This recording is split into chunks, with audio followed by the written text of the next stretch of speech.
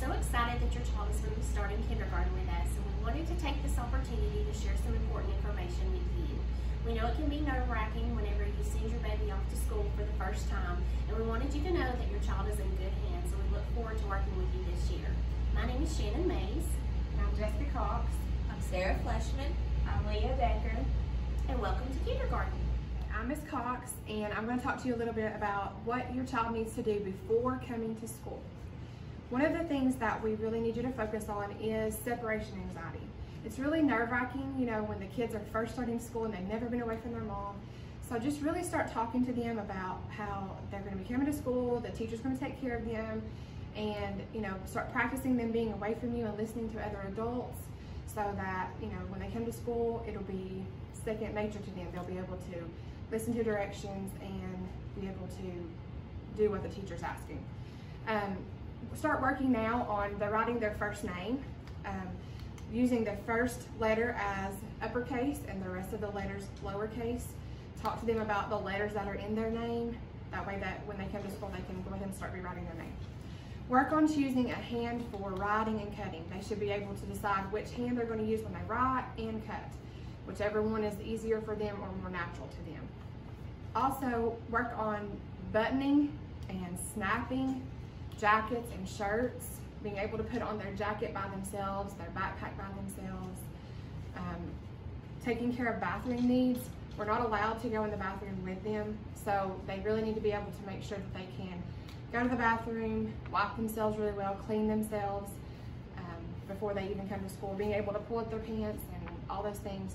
Talk to them about in the bathroom, you know, we don't have to take all our clothes off. I know that sounds silly, but not taking all their clothes off, and then pulling them back up before they come out, closing the bathroom door, all those things. I know at school it's a little different than at home, but we need to make sure that those needs are met at school. Also, being familiar with letters and numbers through 10. They need to know that a letter is a letter and that numbers are numbers. They don't need to know all their letters, but the more letters that they know before coming to kindergarten, the better off they will be. Also, they really need to make sure that they are speaking to adults, any adult in our school that asks them a question, might ask them their name, things like that. They need to be able to answer that adult. I know a lot of kids are shy and really nervous, but it's really important because they need to be able to tell us what their needs are, they need to go to the bathroom, and things like that. And we have some kids who don't talk to us, and it's really important that they know that this adult here is here to help you.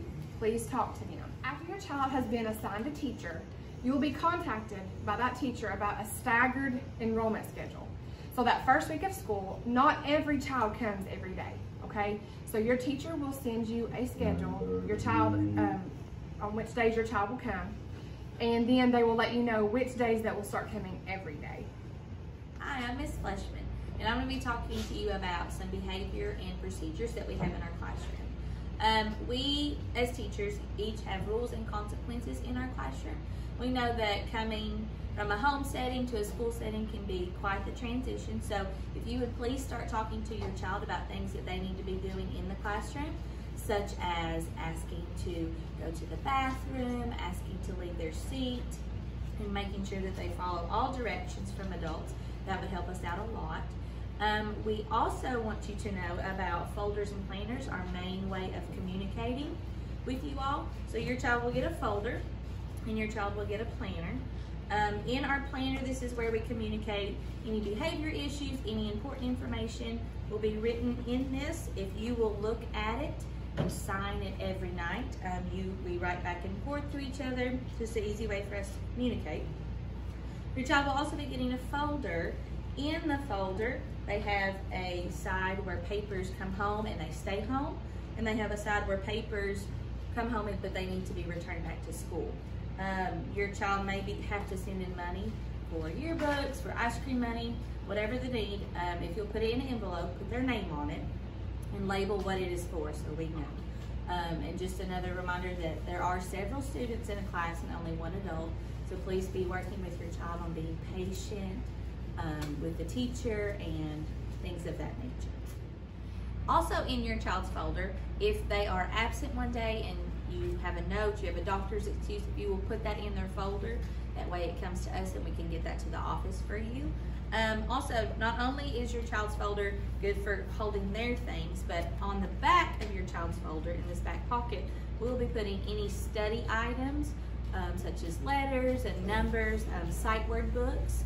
If you will be sure that you're practicing these every night with your child, and if you'll be sure that you're practicing sight words out of order, because these kids have a really good memory, and so they can memorize them straight down. So if you'll try and be practicing those out of order, this is something that they need to know before they go to first grade. So you will be working on that with your child as well. Hi, I'm Miss Decker, and I'm going to be sharing some more important information with you all. First, I'm going to continue talking about communication. We use Class Dojo or Remind 101 to communicate with you as well as the planners. Each teacher has their own account, and you will be getting an invitation to sign up for Class Dojo or Remind 101 through either a text message or a paper that we will give your child. Please sign up for these. It is very important that you are signed up and able to get the messages and reminders that we will send through these apps. Next, I want to talk about bringing a change of clothes. Please send in a change of clothes for your child, a full change of clothes. Even if you think they're fully potty trained, sometimes accidents happen and maybe they have to wait before they can go to the bathroom, or they might spill something on themselves, or if they get sick. It is just really important to have a change of clothes in their cubby that they can change into if anything like that were to happen. Next, we have snack every day. Please send in one small healthy snack, such as fruit gummies or goldfish, just anything like that. We don't recommend sending in candy. Also, please don't send in juice boxes or juice packs, because we'd rather you send a small reusable water bottle that they can easily open and close. And we also ask that you please put water in the bottle instead of Coke or milk or juice. And we also ask that you don't send in water bottles like this, because sometimes it's hard for them to open the bottle, and then it's hard for them to put the lid back on there correctly, and if it spills over in their backpack or it spills on their papers, and it's just hard to clean up. So we really recommend sending in a reusable cup. Next, your child will have gym 2 days a week, and we ask that they wear tennis shoes on both of these days. And your child's teacher will be sending a schedule so that you know which days they have gym, so you know when to send them in tennis shoes. And last, I'm going to talk about dismissal. And we really ask that you try to keep it consistent and that they go home the same way every day. If you do have to change how they get home, please call the office or put a note in their folder or their planner, because we check those every day, and we just want to make sure your child gets home safe and sound. Hello, I'm Shannon Mays, and I want to share some information with you that will help your child have a successful year in kindergarten. One of the biggest things we want to share with you is how much kindergarten has changed in the last few years. I think whenever we look back on our experience in kindergarten, we remember playing a lot and things like that. And we try to make learning as fun as we can, and we're going to have a lot of fun this year. But kindergarten has changed a lot. The students that we send on to first grade, they're really expected to be able to read and be really good at reading. So that's going to be our main goal this year. So some of the things we're going to be working on this year is whenever your child comes in, if they would be able to write their first name, that would be very helpful, and we'll be working on them writing that name nice and neat as the year goes on, and then we'll add their last name to it. We're also going to be working on the letters and letter sounds. It's important that they know the letters out of order and can tell us what sound the letter makes. It's not just them being able to sing the ABCs, and we'll kind of show you a little example of that at the end of this video. They also need to know the numbers 1 to 20 and be able to recognize them out of order and be able to count objects.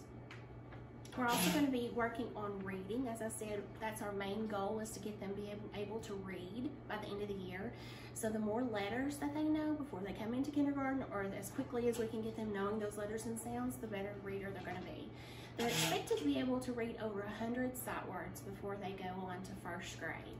So this is a big skill. So we will be working on that, and they'll usually have about 4 or 5 words a week that we're working on here, and we ask that you practice those at home. It's important that they practice them out of order so that they don't just memorize the order that they're in their sight word book. Also, we'll be working on writing sentences. We'll be working on beginning the sentence with a capital letter and ending it with a period or a question mark. And we're just going to be using those sight words to help us with our writing, and also using those letter sounds to sound out words that are hard for us. We're going to be working on counting to 100 by ones, fives, and tens. And then one of the things that you can do to help your child succeed is just reading with them every night, and then talking with them, asking them questions about who the characters are in the story, what happened in the story, and things like that. You also can just talk with them and do some games with words. You can ask them what the beginning sound might be in a word. Like if I said cat, what's the beginning sound in cat? K. Dog, what's the beginning sound in dog? D. Also, we do something called segmenting, where they just break the word down into sounds. Like for instance, for dog, it'd be d-og. So this is a skill that can be practiced in English or Spanish.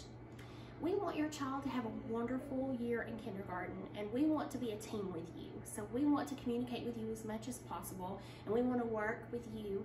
And if we work together, then we know that your child's going to have a great year and a wonderful start to their school career. So we look forward to working with you, and thank you. S R T F R A. Okay, now this time tell me what sound it says. B D D 7 4 brown